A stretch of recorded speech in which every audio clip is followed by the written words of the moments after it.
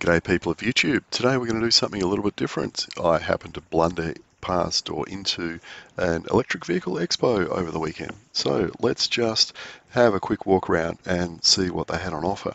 And I thought I'd just come and have a look at it because, well, I just wanted to see what's happening in the electrical vehicle market, and also because I've done a video on this particular oval and parking area before and lamented the lack of bike parking, compared to Perth, of course, where they have lots of bike parking at sites like this. So here I am riding on the shared path that goes past the Hanging Rock Oval, and I saw all these cars there and tents and marquees set up, and I thought, oh, what's going on there? I'll pull in and have a look. And, oh, it's an EV Expo. Who knew?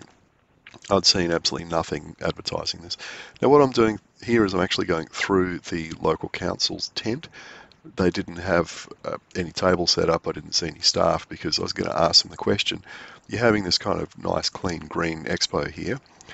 Where's the bike parking? Because isn't that the cleanest and greenest way of getting around? And there's the shared path that goes past, the healthy, heart, active path. Surely it'd be a good idea to have bike parking at a location where, you know, all these things meet. I stopped and had a chat with these scooter people because when I was in Perth I noticed a lot of people driving or riding e-scooters, and most of them were what I'd call business people commuting into town or obviously going to meetings. Now, I was also interested in that electric buggy you see there on the right of the screen.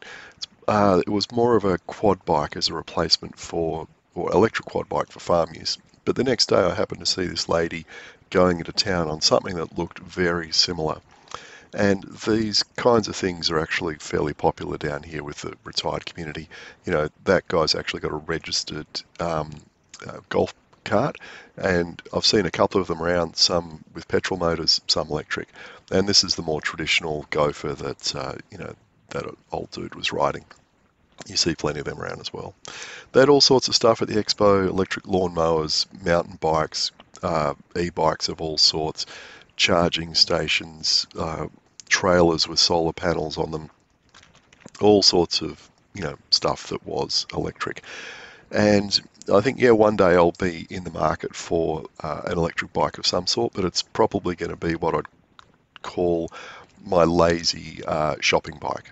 So, you know, when I can't be bothered, when I don't want to go for a long ride, when I just want to pop down the shops, which are a couple of kilometres away, and put some stuff in the panniers, and I just want to do it in casual clothes in any weather, then I'd probably just want a, you know, bottom of the range e-bike of some sort. Now, I stopped to take a photo of these two bikes here because I thought that was a really good fishing setup there. You can see there's the bucket on the rack at the back with the fishing rods hanging out of it. And I thought, yeah, that's what a lot of people around here are actually looking for in an electric vehicle. Something that they, you know, it's small, it's cheap, it's easy to park, it's maneuverable, it can take you right to the location of where you want to go. You don't have to, you know, drive round and round and round looking for a parking spot, or park 100 metres away from where you want to go. And all you're doing is just carrying a couple of things. In this case, some bait, maybe take some fish home. And look, I saw these guys a little bit later as I was riding into town. There they are, set up on this jetty, doing their fishing. Absolutely perfect. They can actually, you know, park their bikes in a location that you could never get a car to. They don't have to even carry the bucket down the jetty to you know, get to the fishing spot. Just away you go. Much more effective than having a dirty great big truck like that. But again, disappointing that there's absolutely no bike parking at this clean, green, electric expo thing. And, you know, that really is something that I guess the local councils have to address.